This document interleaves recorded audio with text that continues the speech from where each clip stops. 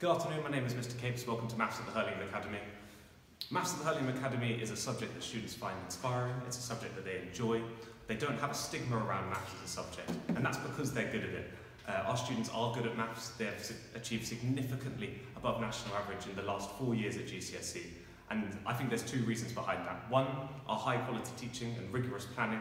We don't just teach something and move on. We make sure that students revisit it, they come back to it, and that builds their long-term memory. It builds their confidence in maths as a subject. But we also believe in teaching maths positively, creating a climate for learning where students can make mistakes, they can ask questions.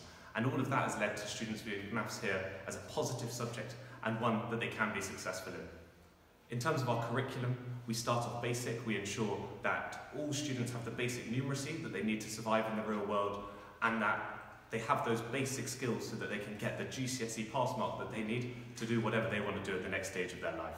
But we also believe strongly in building problem solving.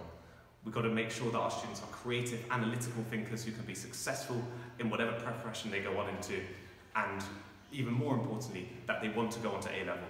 And we have many students after they leave us at GCSE who go on to A-level. We're now going to pop into a class here being taught by Miss Robinson, 9 Set 2. Okay guys, so as a quick recap, first of all, of what we were looking at last lesson, I want us to think about our fifth and our sixth rule.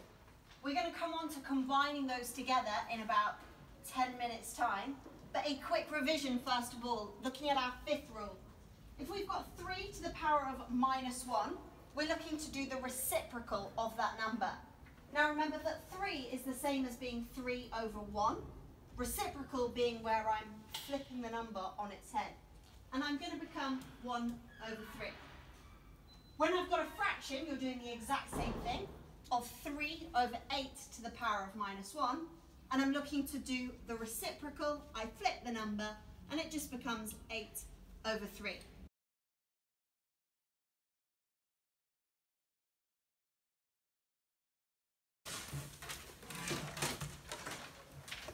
Fantastic. On your mini whiteboards, I'd like to see you doing this one. 20 to the power of -1. Writing your question and your answer, please.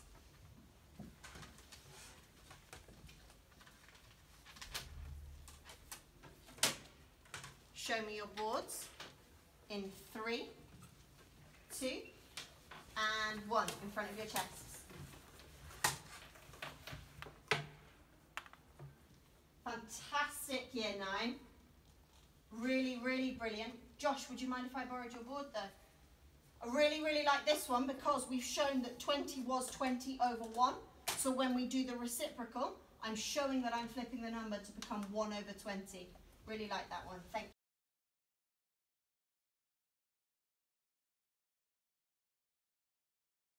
My name is Misha, I'm in year 10.